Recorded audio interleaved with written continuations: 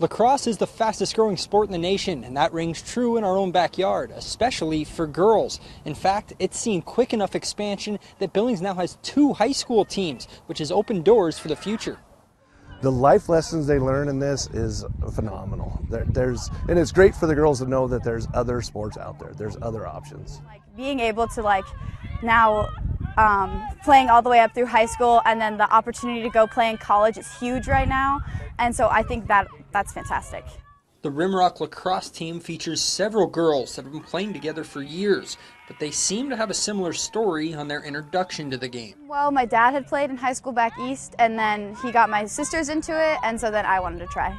My dad played at the Air Force Academy, so when we moved back to Montana, he was like, we're going to do this as a family. And so my 4 siblings and I started playing. So all 5 of us have loved the sport and have just played it as a family.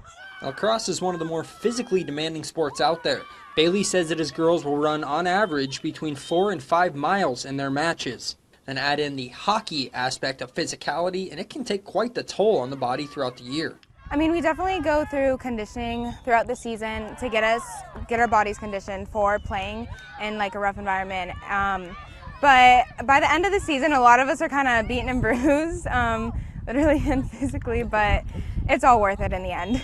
While the Rimrock lacrosse team can be seen as a sort of pioneer in their sport, expect the growth to continue.